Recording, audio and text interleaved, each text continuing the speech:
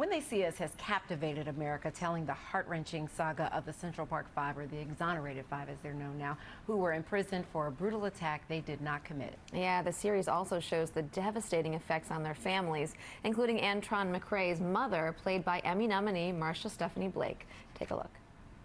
You keep listening to those footsteps, baby. That's me. Coming to bring you home. I feel like everybody in the world hate me, Ma. I know it feels like that. I know it feels like that. But I love you enough to make up for everybody. And Marsha is here with us now. Welcome. So nice to see you. Thank you. How does that feel when we introduced you as Emmy nominee? I mean, that's got to be pretty exhilarating. It feels like you're talking about somebody else. And in my mind, Miss Linda got nominated. Linda McCrae got nominated. Who you brought to life. Right, but I still feel like I feel like I don't know who that is. So where were you when you heard the news? I was at my friend's house in my niece's bedroom. So imagine a lot of pink. Yes. And even the bathroom was pink. And I got a text message from Ava. And I think she said, "Congrats on your Emmy nomination. Wow." And I was like, I literally wrote back, "What are you talking about? Are you crazy?" And then she didn't respond because I think she might have been texting other people that were nominated. So then I was just like, what is she talking about? Oh my God. And so I said, let me Google it. And I Googled, but nothing came up on Google. Nothing at all, because I think it wasn't too soon. It was too soon. She had just heard. So now I thought, okay, Ava made a mistake, and I was convinced. I think Niecy's nomination was up, and Anjanou Ellis's nomination was up, and I thought, oh my God, Ava texted the wrong person. Oh, no. And this is going to be really embarrassing. But I thought it was funny. Yeah. But I really did not think she meant me. Yes, but she did. She did. She did. It was me. I can't believe it. Yeah. I still can't believe it. Well, how did you go about channeling Linda McCrae, Antron's mother, especially to, give her due and credit since, Antron is, still alive, very much alive? Well, I actually spoke with Miss Linda before she passed away. Her death was sudden.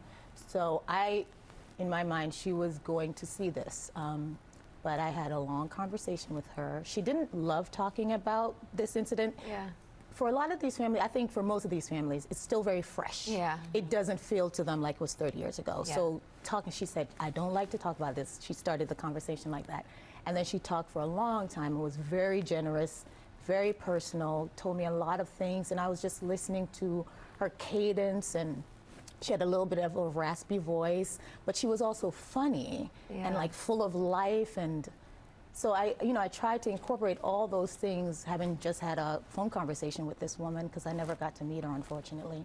But speaking to her son and speaking to people who know her now, I've met a lot of people now who know her or knew her. Yeah. And just from things they would say about her. Yeah, well, you really did brought her to life, bring her to life, and you've got a lot of other projects going on too, and not a great time, because I heard you were going to leave the business, but you also got to work with Spike Lee, another Netflix project. See you yesterday. What was it like working with him? Well, Spike is our producer, actually. So it's actually directed by a young guy, Stefan Bristol. It was his first feature film, and but he's a mentee of Spike's, and Spike saw something, I think, that we all now can see, saw something in him, and was generous enough and smart enough, I think, to back his project. Yeah.